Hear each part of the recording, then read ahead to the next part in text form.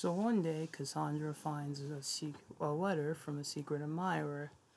She, for some reason, thinks it's Gabe, but boy do they not know, it was the boy behind them, Lavelle, that sent the letter.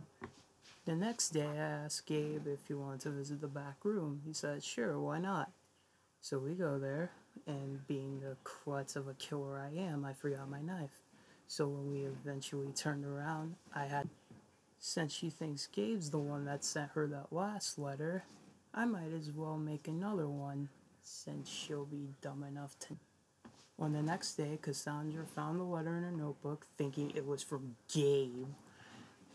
And then she headed to the back room, like it said, and to her surprise, she finds Gabriel's corpse. How fitting, especially since she's crying about it. Now I enter the room, and she looks at me in disgust, and the next thing she does to me, punch me in the face. But I didn't care, because that day, I brought my stabby thing with me.